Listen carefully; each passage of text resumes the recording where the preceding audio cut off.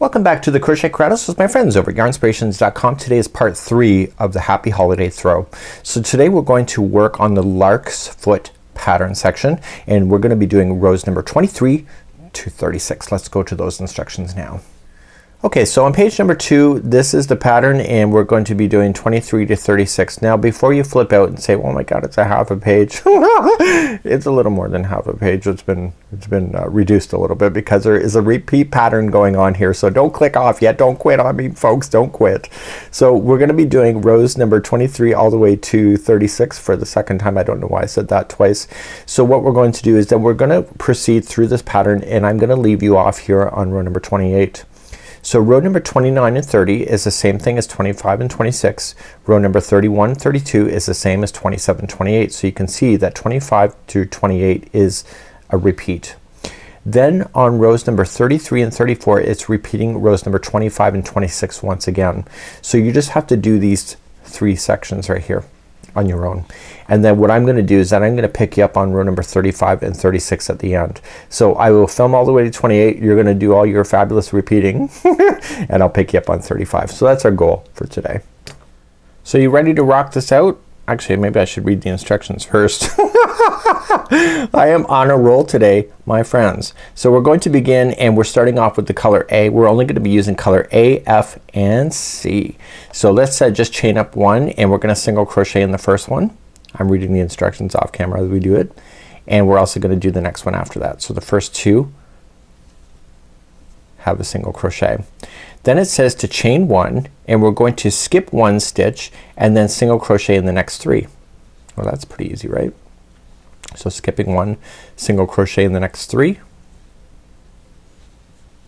and then it says repeat from the asterisk all over again. So the asterisk is then chain 1, skip 1, and then single crochet in the next 3. Guess what you're doing all the way across? That. So you're gonna just put these 3 single crochets in, chain 1, skip 1, 1 single crochet in the next 3. Please do this all the way across. This is row number 23.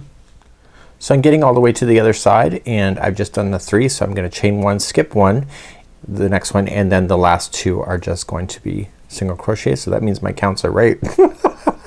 I don't even know, you know, I'm having a rough day today, so I'm a little more giddy than I should be.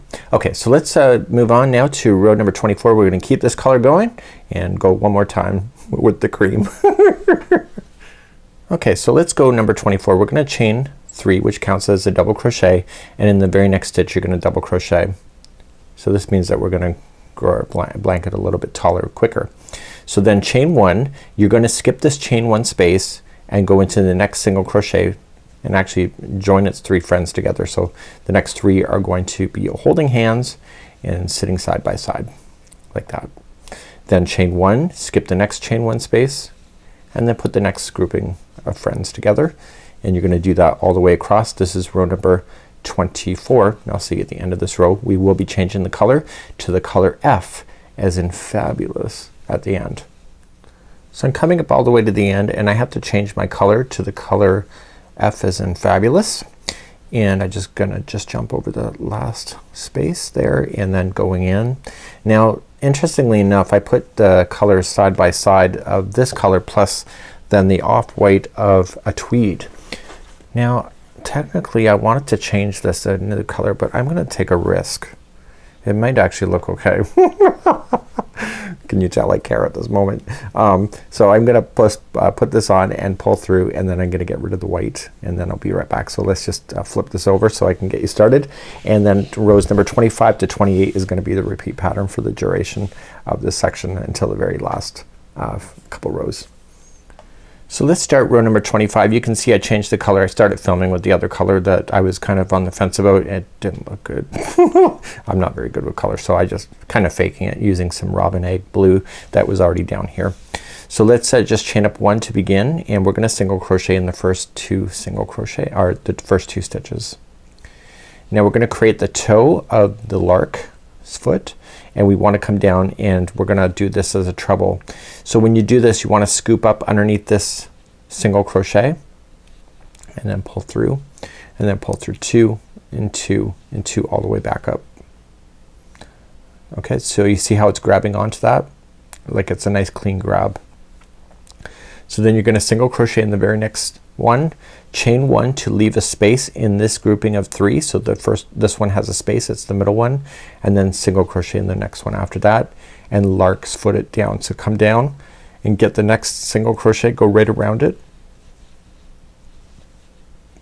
and then treble all the way back up, and then single crochet in the next one last time because you're fabulous today, and then skipping one, single in the next, and lark it down.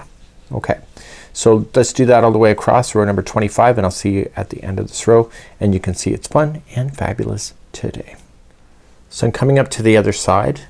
So I did do a color change here, so I just made a note on my pattern to change this instruction in this particular section, so if I have to come back to it, then I know that I did it. You'll see it anyway, like if you're changing anything. So you're just gonna lark it right in the third last one from the end, and then 2 single crochets are left at the end to fill in. Okay, so let's turn our work and let's begin row number 26. We're gonna keep this color on, so the colors stay on board for 2 rows altogether. So let's continue to row number 26. So row number 26, nice and simple. You're gonna chain up 3, 1, 2, and 3.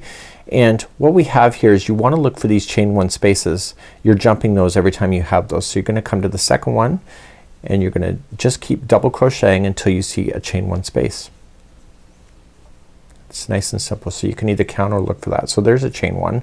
So chain 1 to jump it, and then single crochet, and once you get that first one established, you know that there's 3 of these single crochet, or 3 of these stitches in a row, and then the jump happens again. So chain 1 and jump, and put 3 in a row and jump, and etc. Do this row number 26, and you'll be changing your color then to the color C when you come back on the other, when you get all the way to the other side. So I'm coming all the way to the other side, row number 26, and I had the last 4 in a row. So we're now going to change to the color C as in cat, and you'll do that on the last one. So just getting your other yarn out, creating your slip knot, and etc. Just attach it and get rid of those other yarns, and let's turn our work. I'm tending to do all of the yarn hiding at the end of each section instead of just doing it as I go. You decide what works for you. So let's turn our work and begin. So let's turn our work and do row number 27, which is still part of the repeat. So 27, 28 that are left. So this time the lark's foot is going to come in between. So do you see how it comes down here? It'll come down in the middle here. So let's begin 27. So chain up 1, and you're gonna do 1 single crochet in the first, let me just look here, 1 single crochet in each of the first 2 stitches. So we're gonna do the first one and the second, and if you really look carefully, see how this one comes down here? The next one, hole that you're gonna leave, so you're gonna chain up 1 and skip, it's directly over top of this one. So then the next foot that will come down at that same spot, if you look at it from this perspective coming down. So now you've single crocheted in the next one, so you skip the middle one, and now you're going to lark it. That's not even a real term, but you're gonna come down for a treble like that, and then you're gonna single crochet in the next, chain 1, skipping the next, which is the middle one. Do you see it? I know it's a hard color to point out on the camera. Hopefully it's gonna be darker by the time I go through editing. And then you're gonna lark the next one, so make sure it is a treble, so wrap twice,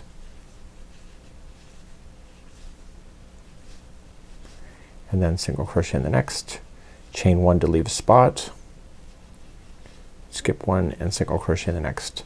So you can see the lark is coming down in between the other one that's existing. Please do this all the way across row number 27. So I'm coming up to the end of number 27, and so I have one more row to do with this color. So each color is 2 rows, just remember that. So I'm coming to lark down, and then I'm single crocheting the next, and remember what I said about these jumping down, so it just matches right above. So you're gonna chain 1, skip the next one, and just single crochet in the last 2. And then you're gonna turn your work and then begin row number 28, which will be the end of the repeat. So let's turn our work and begin row number 28. So it's what you already know. You're just looking for those chain 1 spaces so that you know where to jump. So you're just gonna chain 3 to begin, and in row number 28 you're just gonna double crochet in the next, and then the spot is right there. So that's the jumper. So you're gonna chain 1, and then once you skip that one, it's all gonna be in sets of 3 again. So you can easily just figure that out. Okay, so you're double crocheting 3 in a row, and then chain 1, skip the next one, which is the jumper, and then you're just gonna do the next 3, and you're gonna do that all the way across. This is row number 28. So we're just gonna turn it around, and now we're gonna cycle back then rows number 25 to 28. So 25 comes down, 25 is, see right there, 26, and then 27 comes down, and 28. So you're gonna cycle through one more time. Then you're going to do then rows number 25 and 26. So just one more coming in, and we're gonna finish that off as we go. Then I'm gonna join you back here and do rows number 35 and 36 with you. So just to recap, you're going to do rows number 25 to 28 one more time, then rows number 25 to 26 one more time, and then meet me back here and we'll start number 35 together with you. So just coming up to the end of row number 34. So you can see if I turn it to the good side where we are in this pattern. Okay, so you can see that there's 3 of these lark's foot. Do you see that? So I'm at the very last stitch of row number 34, and I need to switch off to the white yarn. So I have got myself into a dilemma. I love this so much I want to keep on going after this. So I was planning on doing a small swatch. So what I'm going to do from this point forward is I'm just gonna randomize the colors, but everywhere where it says to do white I'm gonna keep it white. So let's move on now to row number 35 and then 36 to then finish this week. So row number 35, now continuing with the white, we're just gonna chain up 1. I'm gonna weave in the ends later, and I'm going to single crochet in each of these stitches except for the ones that have the space. I am going to come down. So the goal for this particular row is to fill in all the spaces with something. So don't create any new spaces. So we want a nice solid edge at the end. So I'm just going to just single crochet in the first 4 like I just did, and then I'm gonna jump down and with my treble and going around and gonna lark it. Again, it's not a real word, it's just easier to say. So there we go. So now that one's done, I immediately jump into the next one, and then I keep single crocheting and just jump down when I need to, and this is row number 35. So I'm gonna lark the next one and etc. and I'll see you at the end of this row, row number 35. So I'm coming to the very end and I'm just single crocheting the final that we have, and this is row number, I keep forgetting, row number 35, and we're going to just continue and one more row before we then move on to the next part of this series. So turning your work and do the final row number 36, and is just chain up 1 and just do 1 single crochet in each of the stitches all the way across, and on the very last stitch I need you to switch over to the color B or whatever color that you're going to do, and I will see you there in just a moment. So I've just come up all the way to the end. The last one I am going to just put on a new color. It says color B, but now I'm starting to fake it a little bit and just changing out what I want, and I want to get myself reset, and then I'll see you in the next part, and let's just recap quickly on the pattern and we'll continue then next time in the next video. So to recap where we are, we just finished off row number 36. We're now going to start the bobble and stripes in the next video, and that'll take us from rows number 37 to 48. Again, it's a nice quick repeat in order to do that. So I'll see you next time as we continue our journey together.